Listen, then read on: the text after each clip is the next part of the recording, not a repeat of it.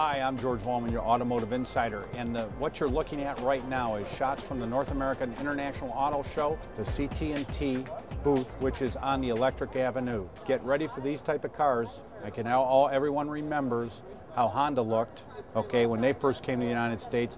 This is the way it's going to be. You're also looking at the Nissan Leaf, which is a zero emissions car, and this one is going to be ready for sale in just 5 short months. We're going to finish this segment of the Electric Avenue at the Chevy Volt. As you can see, I'm holding a 110 cord to the 110 adapter to this fully electric vehicle.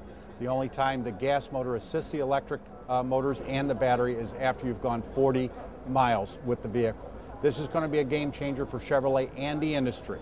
Log on to our website, The Automotive Insider, and see some other electric vehicles. And until next week, I'll see you down the road.